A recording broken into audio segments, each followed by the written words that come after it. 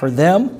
And I'm just getting to know Temple Baptist, and now you're one church. So Temple Baptist, Law of Liberty, everybody, one church, praise God. Glad you're here tonight. And I'm looking forward, I truly am, for great things ahead. I know God is already doing great things, and He has great plans here. This is not by an accident that you're here tonight. God has a plan, and God has a purpose. And I really am. I'm excited to see what God's going to do here in this place.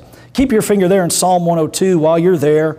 I'm going to read from Job 38. You can turn there if you'd like, but oftentimes our world revolves around us. Now, we may not think of it that way, but that is truly how it is. We think of everything relative to our lives. But here's something we need to realize. Job 38 makes this clear. Verse 25, it says, God is asking Job some questions. He says, who hath divided a watercourse for the overflowing of waters, or a way for the lightning of thunder, to cause it to rain on the earth? Now don't miss this. Where no man is, on the wilderness wherein there is no man, to satisfy the desolate and waste ground, and to cause the bud of the tender herb to spring forth. Our worlds revolve around us. But here's what we need to remember. Here in this verse is what really spoke to my heart as I read it. Folks, this life, this world, it's not about me. It's not about you. Our world revolves around us, but here He causes it to rain in places where no man is. Why is that? Well, because everything here, everything created, it's not about us. It's about Him. Everything was created by Him and for Him, for His glory. This church is here, not for us, not for you, not for me. This church is here for His glory. It all exists for Him. It belongs to Him. As a matter of fact, the preachers were in God's hand. Jesus Christ is in the midst of the candlesticks. This is His church. That's so important to remember that, to understand that. I think it's a wonderful thing when a church member or a pastor says, my church, and they take ownership and they invest finances and they invest their sweat equity and they invest their talents for God's glory. But at the end of the day, let's not forget, this is Jesus' church. It's Jesus' church. And it's here for His glory. It's here to do His work. With that in mind, let's go back to Psalm 102. And sometimes the world feels really big and we feel really small. And we wonder, do I even matter to God? Does this church matter to God? Do the individuals in this church matter to God? And what I want to tell you here, Psalm 102, is sometimes if we're not careful, we can have a pity party.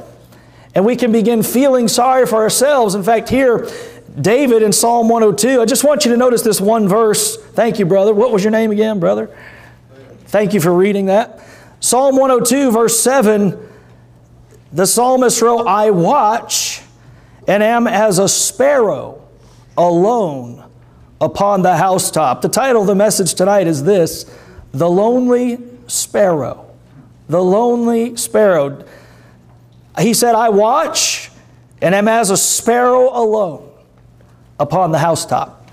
I have a sister in Michigan. I have a sister in Omaha, Nebraska. My sister in Omaha, Nebraska is a pastor's wife, and they serve the Lord out there in Omaha, Nebraska. And one time we went to visit them, and they took us to the Henry Dorley Zoo. How many of you ever heard of the Henry Dorley Zoo? Nobody here. If you ever go to Omaha, you want to go to the Henry Dorley Zoo. As a matter of fact, my brother-in-law told me, he said, or my sister rather, told me, when you're in town, we'll take you to the zoo.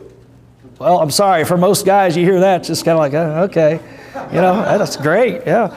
You know, you have a shooting range, you have any go-karts, you know, go 50 miles an hour, that sounds fun. It's like, no, we're going to take you to the zoo. Like, okay, the kids will probably love that. You know, they'll love it. I loved it.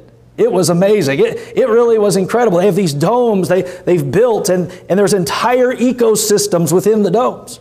For instance, we went in one that was a desert dome. It was just like the desert, like Jacksonville, just like the desert. Very hot. And reptiles and foxes and unique birds. And went to another section, gorillas and hippos and orangutans and lemurs. One of our kids pulled out a laser pointer and the lemurs started smacking each other while they're chasing the laser.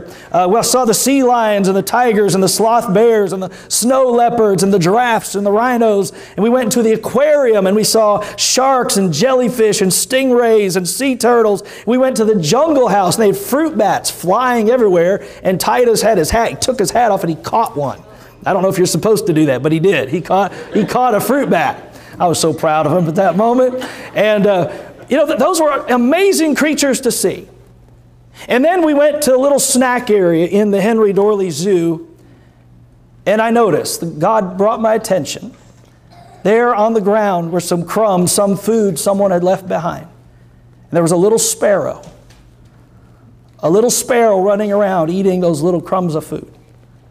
And the Holy Spirit of God got my attention through that little sparrow eating those little crumbs of food. You know, nobody there at the zoo that day came to see a lonely sparrow. Nobody cared.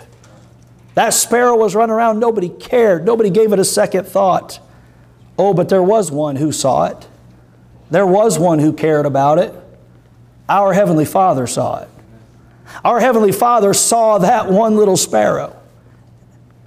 January this year, I was up in Michigan with my parents, and we were just taking care of some last-minute details. My dad went to heaven March 31st. I'm so thankful to know he's with the Lord, and I'm going to see him again someday. But in January this year, I was driving with my parents. And by the way, let me say this. You know, I took them out to eat, and my parents are Dutch. How many of you know what that means? That means they're tight with money, okay? That's good. And they're literally Dutch, and they're literally tight with money. And that's a good thing. And we went out to eat at a restaurant, and I told my dad, I said, we're buying dessert. Go, no, we don't get dessert. We're getting dessert. We don't know the last time we're going to do this, and it was the last time we got to go out to eat with my parents before my dad went to heaven. What I'm saying is make the moments count with your family. Tell them the things you want. Tell them the things you would have said at their service one day. Hey, by the way, forgive right now. You have bitterness in your heart, forgive somebody. Amen. Forgive them. Speak the words of love that you will speak one day when they're gone. Tell it to them right now. Hey, if you would have sent them flowers after they're gone, send them flowers while they're alive. Anyway, we spent some time together. We were driving down the road, and suddenly we came around a curve, and right in the middle of the road was a bald eagle. First bald eagle I'd seen that close. It was right in the middle of the road. It was eating its prey. It killed something. It was in the middle of the road. We come around the curve. The bald eagle took off flying. Those beautiful white feathers spread out behind it. And it flew up onto a wire. And I said, wow, look at that. It's a bald eagle. And we went and did our errand. We came back and I was looking for it. Didn't see it again. Last month, we were driving out to Nebraska to visit my sister and my brother-in-law and their children. And saw two, not one, but two bald eagles on our way in Iowa. You know, I've never driven by a house and suddenly said, everybody stop. Look, it's a sparrow. Have you ever done that? Everybody just stop, it's a sparrow. Why not? Who cares? Who cares? Sparrows are common. They're nothing. Hold on. To God, there's something. You see, it's an amazing thing to me. Again, this church, look, this church matters to the Lord Jesus Christ. Folks, this church, every individual in this church, from the youngest child to the oldest adult, everybody in between, you matter to our Lord and Savior, Jesus Christ. I mean, I want to show you how amazing our God is. Number one, your Heavenly Father knows exactly where you are. He knows where you are. He notices you. He cares about you. Look at Matthew chapter 10. Matthew chapter 10, verse 29. And again, I know we understand these. We claim we do. We claim we believe these things. But I'm telling you, God doesn't just see you massed in with all of humanity. He sees you individually. He knows how many hairs are on your head and how many used to be there too. He knows both. He cares. The Bible says in Psalm 139, His thoughts towards you are more than the sands by the sea. And in Matthew 10:29, notice what it says. He says, are not 2 sparrows sold for a farthing, and one of them shall not fall on the ground without your Father? Can I ask you a question? Does God waste any words in His Word? He doesn't. Is He speaking in hyperbole? Is He exaggerating here? Or does He literally mean that not one sparrow falls on the ground without our Heavenly Father? Folks, He literally means it. That's how in tune He is with His creation. Verse 30, He says, but the very hairs of your head are all numbered. If God cares that much about a little insignificant bird, how much more does He care about you? Verse 31, fear ye not, therefore, ye are of more value than many sparrows. Your Heavenly Father knows where you are. Look at Luke chapter 12, please. Look at Luke chapter 12 and verse 6. Luke chapter 12, verse number 6. Jesus says, are not 5 sparrows, think through this for a minute, are not 5 sparrows, earlier He said 2 sparrows are sold for a farthing, don't miss this, are not 5 sparrows sold for 2 farthings? Hold on, that means there's an extra sparrow thrown in for free. It's worthless, right? Just thrown in for free. But notice what Jesus said, are not 5 sparrows sold for 2 farthings, and not one of them is forgotten before God. That extra sparrow is not forgotten. And if God knows where that extra sparrow is, folks, He knows exactly where you are. He knows where your church is, yes, but He knows where you are as an individual. I am thrilled. I keep saying this because I am for your church, what God is doing here, what He's already done, but what He's going to do. Because I think of our own church in Kentucky, how the Lord provided. Some of you here last year, you heard my own brief story of how God provided for our church. But I remember sitting in our church building, and I remember another church touring through the building and being told there was an offering that we may not be meeting there. We might be meeting in a cafeteria. We might be meeting in a park, but we're going to have church because church isn't the building, it's the people. And I remember just praying, Lord, You brought us this far. You didn't bring us this far to leave us. And I went to look for buildings, and I was praying about buildings. Make a long story short, God left us right where we are, in the building we are, and I thank God for it. But as I was looking for buildings, I went to an industrial park, and I came to a little storefront building that was for sale. Had no money, couldn't buy it, but I'm just praying, seeing what God's going to do. And I looked through the window, and I looked down on the floor. Do you know what was on the floor? A sparrow that had died. It was laying right there inside the window, and the Holy Spirit of God again grabbed my attention. You might understand sparrows are a big deal to me because they're a big deal to God. God got my attention and said, look, I know where that sparrow is. And if I know where that sparrow is, I know where you are. Amen. I know right where you are. Job 23. Go to Job 23, please. I want you to see this. Sometimes we go through trials, troubles. Maybe it's a health problem. Maybe it's a relationship problem, a financial issue. Maybe somebody lied about us or criticized us and we're pained at our hearts. We want to lash out. We know better than that. We are supposed to respond like Christ would respond. And in Job 23, I want you to remember Job. He lost everything. He lost his children. He lost his wealth. His friends, they were real friends, but they came and started to try to figure out why he was going through his trouble. And they began to accuse him and say, you've been doing this, you've been doing that. And they didn't understand why God was bringing him through. And I want you to see what Job said in Job 23, verse 8. He says, behold, I go forward, but He, God, is not there. And backward, but I cannot perceive Him. What's Job saying? I'm trying to figure out what God's doing in my life in the midst of this trouble. I don't understand. I'm trying to figure it out.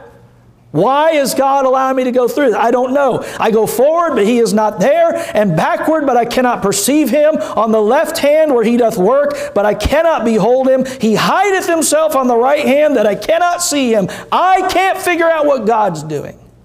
I don't know where God is in this awful mess I'm dealing with. Hold on, but verse 10. But He knoweth the way that I take. I don't know what God's doing, but He knows right where I am. He knows the way that I take, and when He hath tried me, I shall come forth as gold. My foot hath held His steps. His way have I kept and not declined. Neither have I gone back from the commandment of His lips. I have esteemed the words of His mouth more than my necessary food. Folks, number one, your Heavenly Father knows right where you are. Number two, go to Matthew 6. Your Heavenly Father knows what you need. Now, do we really believe that? Hold on, do we believe that? Do we just give lip service to that, or do we actually believe that our Heavenly Father knows far better than we do what we need? Matthew chapter 6, verse 7. Notice what the Bible says when we pray. Matthew 6, 7, He says, "But when ye pray, use not vain repetitions as the heathen do, for they think that they shall be heard for their much speaking.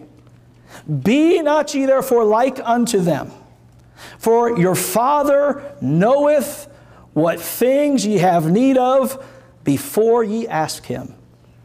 Does God know what you need? He knows where you are. Does He know what you need? He does. Do you know sometimes He'll allow a difficult person into your life because it's exactly what you need? Yeah. Do you hear what I said? Amen. Come on. It's exactly what you need.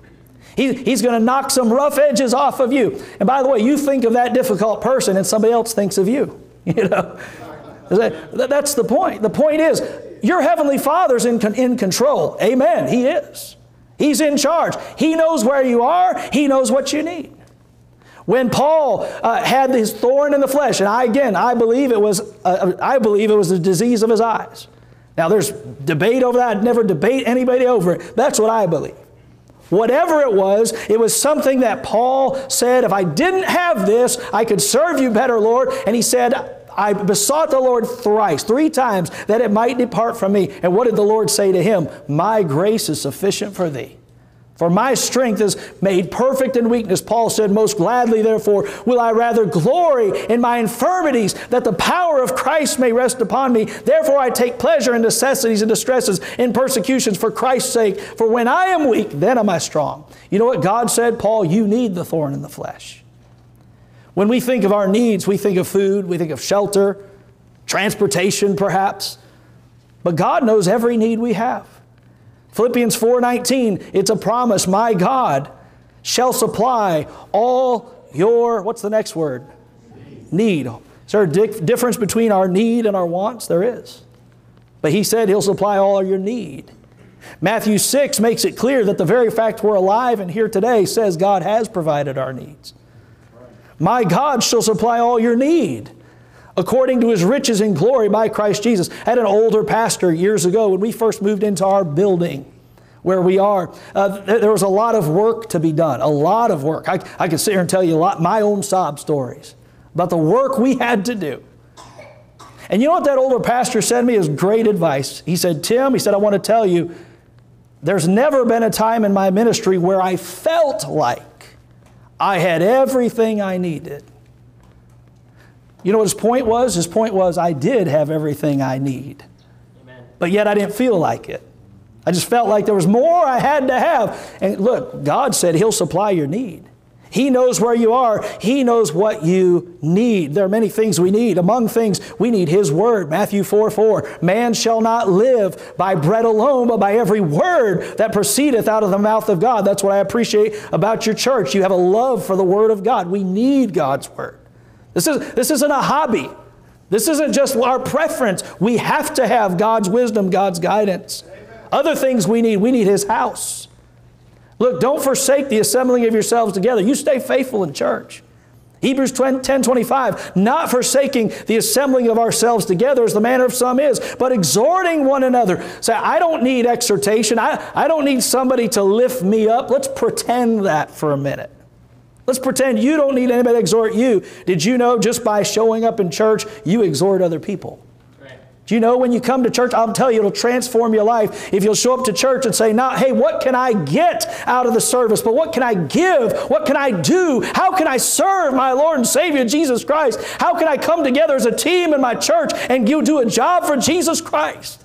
It'll transform your life. We need His Word. We need His house. Look at Psalm 84. Go there, please. Psalm 84, verses 1 through 4.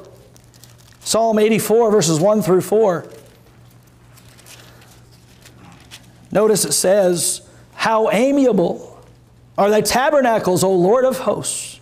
My soul longeth, yea, even fainteth for the courts of the Lord. My heart and my flesh crieth out for the living God. Yea, the sparrow hath found an house, and the swallow a nest for herself, where she may lay her young. Even thine altars, O Lord of hosts, my King and my God. Blessed are they that dwell in thy house. They will be still praising thee, Selah. In 1 Timothy 3:15, the Bible says, the house of God. And it's not speaking of a building. It's talking about the household, the family of God, the house of God, which is the church. If you're part of the church, raise your hand.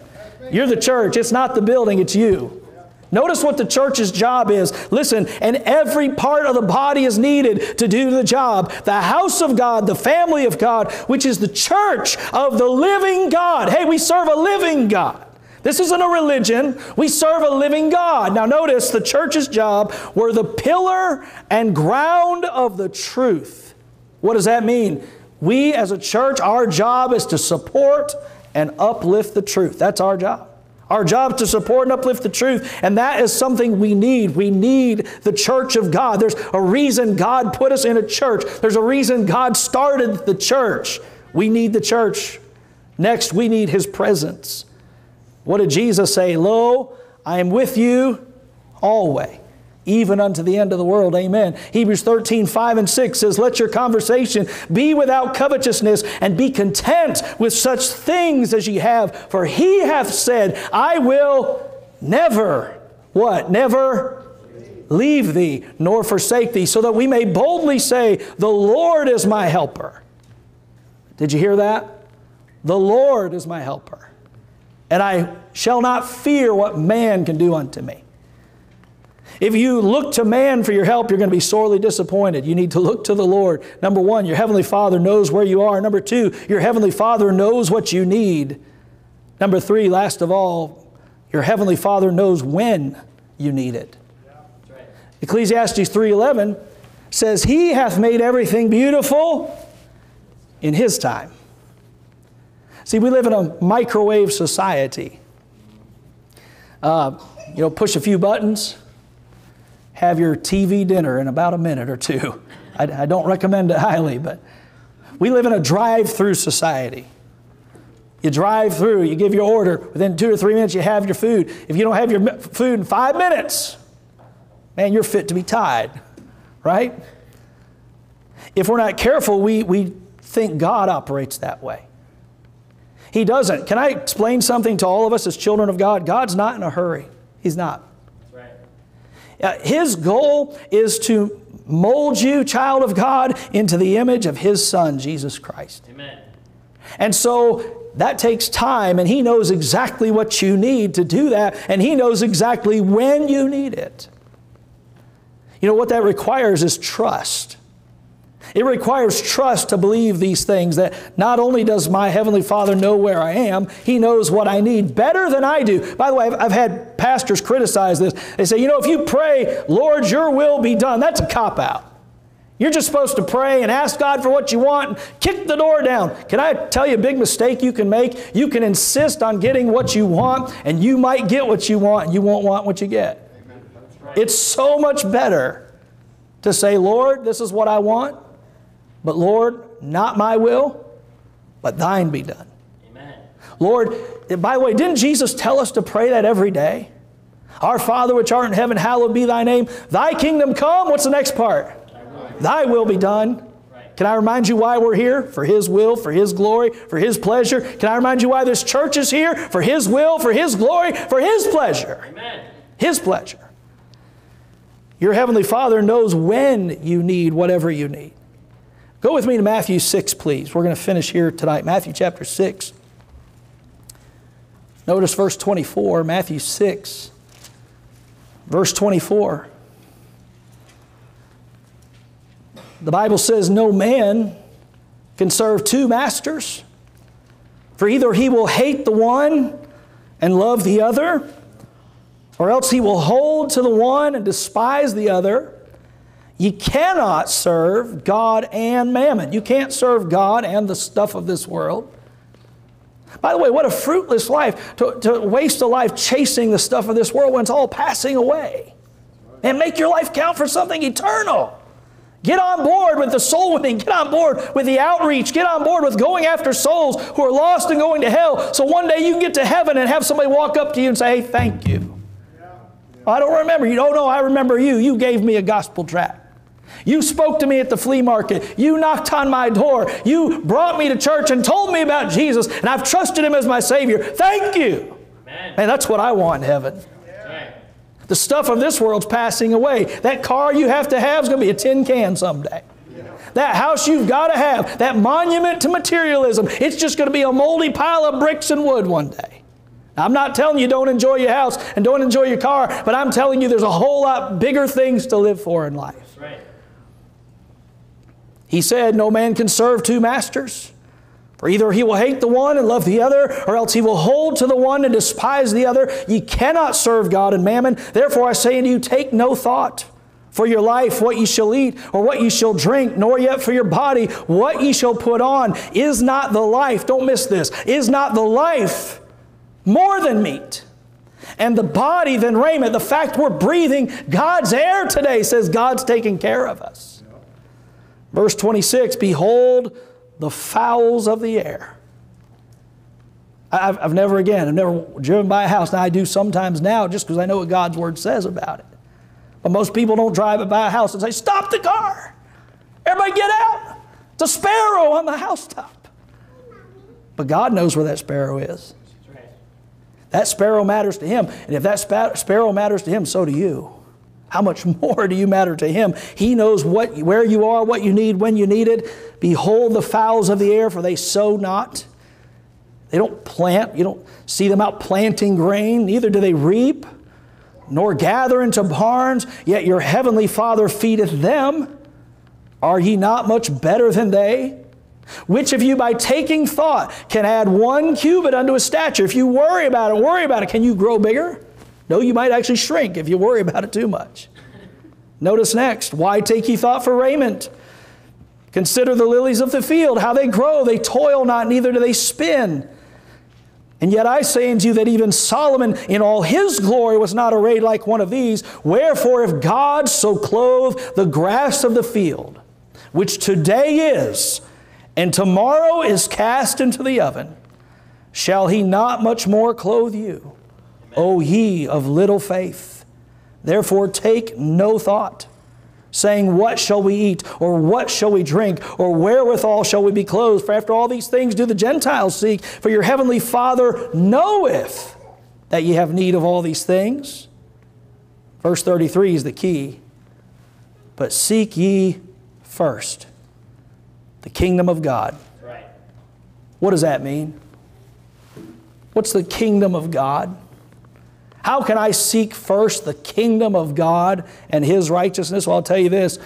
There are souls walking all around us.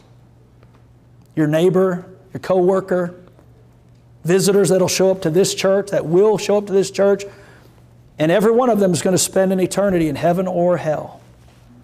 Every one of them. How can I seek first the kingdom of God? How about make it a priority in your life to be an integral part of your local church?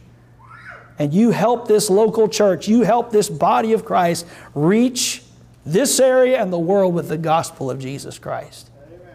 Put that first. Amen.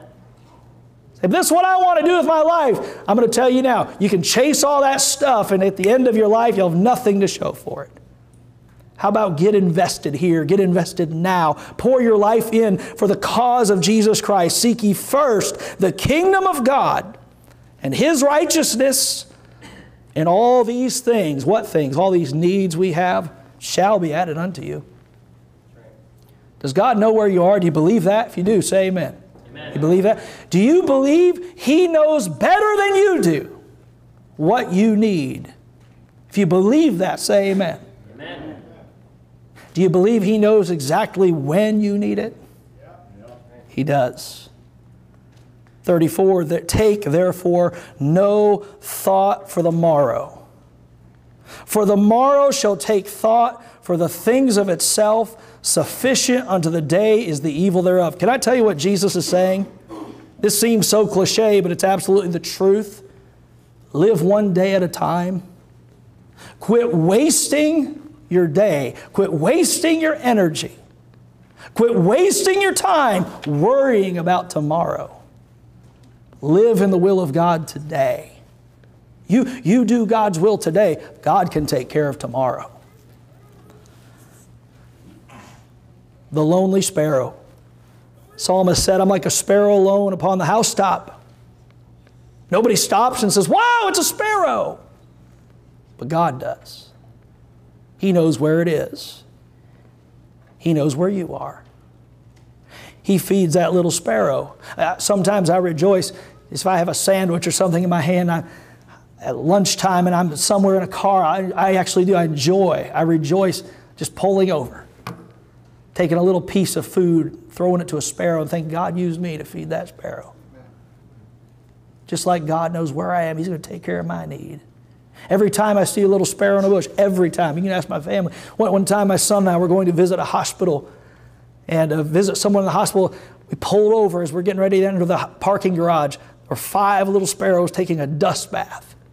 I said, wow, we were both talking, wow, look at that. It's 5 sparrows. God cares. He knows where they are. He knows what they need. He knows when they need it, and He cares for you. Let's bow our heads together for a moment, please. Our heads are bowed, our eyes are closed. I don't know all this crowd. I don't. I'm blessed to be here, to get to preach here with your church family. But I do want to ask this question. Is there anyone here, first of all, you'd say, Pastor, here's the truth. Here's the truth. If I were to step into eternity tonight, if I were to die tonight, I am not 100% sure I'd go to heaven. I'm not 100%. I might be 90%, 50%, 80%. I'm not 100% sure. I sure would like to be. Our heads are bowed, our eyes are closed, no one's looking around. If that's you, would you slip your hand up? That's me. I'm not sure I'm saved. Lift your hand. Anyone here tonight? I don't know this whole crowd. I don't. Look, it'd be a terrible thing for you to come to church and yet you don't even know Christ as your Savior. Is there anybody you say, I don't know Christ. I don't know that I'm saved. Please pray for me. Lift your hand if that's you. Our heads are bowed, our eyes are closed. Who would say, Pastor, I know I'm saved. I've believed on Jesus Christ as my Savior. I want to thank Him. He saved me. He's washed my sins away. I'm a child of God. And I want to thank Him and praise Him. If that's you, would you lift your hand? Would you just thank Him again? Don't ever get over that. You know, if the gospel ever gets old to you, tell it to somebody else. It'll be all new over again. Heads are still bowed, eyes are still closed. Church, I want to tell you, God knows where you are. As a church, He knows where you are. This place, the people in this place matter to God. Look, there are no big or little churches. That's absolutely true. This place matters to God. Your pastor is in Jesus' hand. Jesus is in the midst of this church. This place matters to Him. It matters. He knows where you are. As an individual, He knows where you are, what you need, and when you need it. Heavenly Father, thank You for Your word. Bless it to our hearts now. May we understand how much we matter to You, Lord. Thank You for the simple illustration You've given us in Your word. A sparrow nobody else cares about, but You do. And Lord, if You care about a little sparrow, how much more valuable are we to You than sparrows? How much more valuable is this church? Lord, I'm excited. I'm thankful for Law of Liberty Baptist Church and Temple Baptist Church coming together as one to do Your work. Lord, this is not an accident. This is Your plan. This is Your guiding hand. Lord, I just pray that You'll just help each and every person to understand how important they are to the work of Your ministry here. Lord, bless in the few minutes ahead as Titus comes to preach. In Jesus' name, amen. Pastor Fannin, do I turn over?